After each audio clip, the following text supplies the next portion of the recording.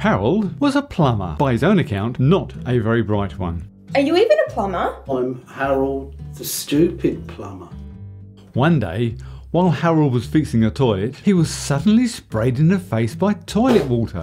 The more water he drank, the smarter he became. Harold thought to himself that he could be CEO of his own plumbing empire. Harold the plumber has been called in to fix the royal throne. The toilet, that is. Harold was becoming clear. Numerous people told Harold to stop drinking the water. It's poisoning you. Stop drinking it.